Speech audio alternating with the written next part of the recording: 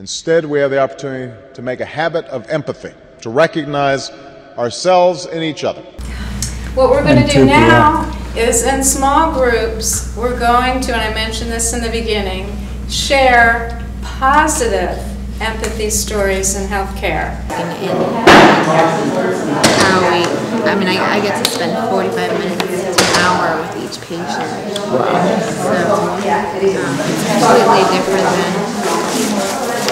the training that I received in medical school, where we had to, we had 15 minutes with, and it was hard to not see people as symptom or it was depersonalizing. But I think in actually coming into practice and being able to practice how I want to practice and being able to spend time with patients, it's completely different. I mean, I think you provide a specific example of a patient or something, but the idea being like you're recognizing them as a person with an expression of their own health and wisdom. The relationship that I have with her it's almost as if she's a friend, and the way that we come together is it's very cooperative, and so she calls me and we talk, and she'll tell me, oh, this is what's going on with, I've experienced some loose stools or something this week, and we'll go through and try and figure out together, what's the cause of that.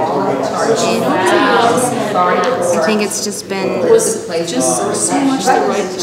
what she relays to me is how grateful she is as a patient.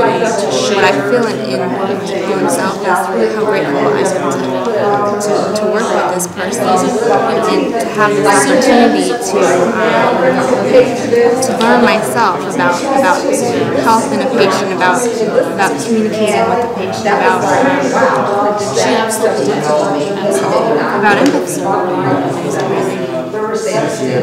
You reminded me actually of a story that I came up with, and that is because I couldn't think of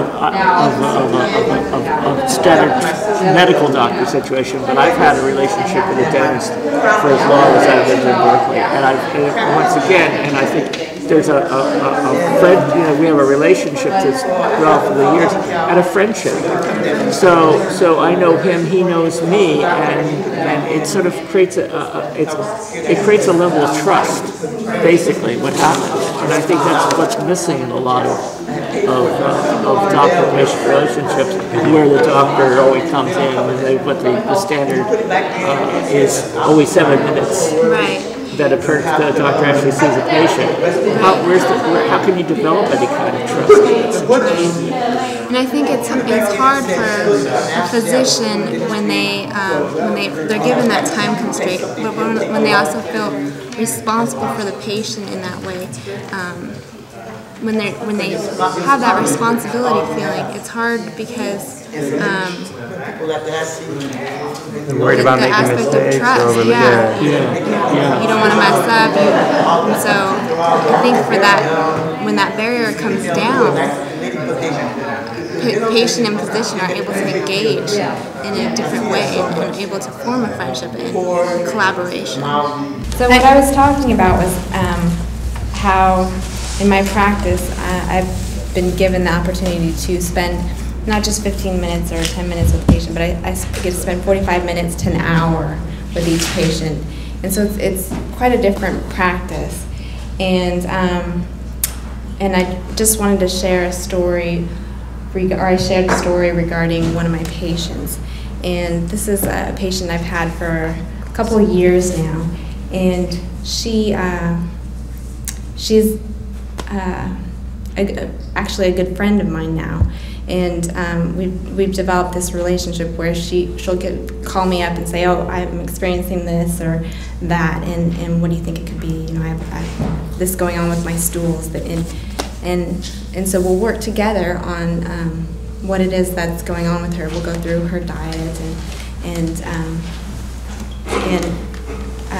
what she's expressed to me recently was that she's so grateful to have to work with me as her physician.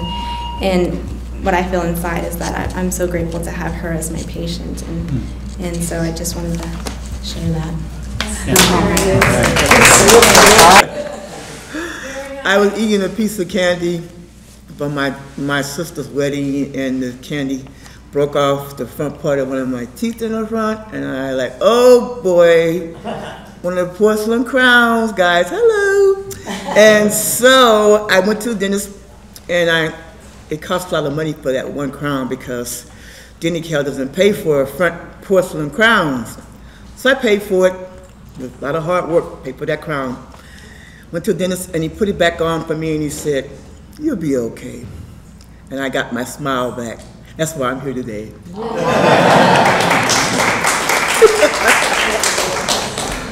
My name is Sherry Williams. And she's 89 years old. She's in really pretty good shape. And when she goes to the doctor, Dr. Fong at Kaiser Hospital in Oakland, they sit down and they have conversation. She actually tells him what it is that he should do for her. Really?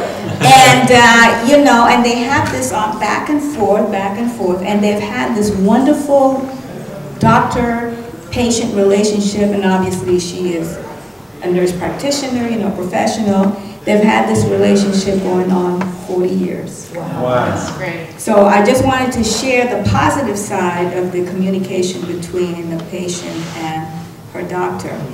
And, you know, perhaps you might have some ideas. You don't have to be in the medical field. You might have some ideas and just share it with your physician, you know?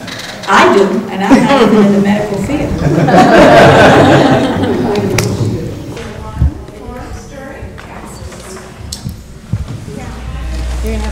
This is probably encouraging for some people. My mother, I was telling the story at the table. My mother is a retired registered nurse practitioner. And she's 89 years old. She's in really pretty good shape. And when she goes to the doctor, Dr. Fong at Kaiser Hospital in Oakland, they sit down and they have conversation. She actually tells him what it is that he should do for her. Really? And, you know, and they have this back and forth, and they've had this wonderful doctor-patient relationship, and obviously she is a nurse practitioner, you know, professional. They've had this relationship going on 40 years. Wow. That's great. So I just wanted to share the positive side of the communication between a patient and her doctor. And, you know, perhaps you might have some ideas. You don't have to be in the medical field. You might have some ideas and just share it with your physician, you know? I do, and I'm not even in the medical field.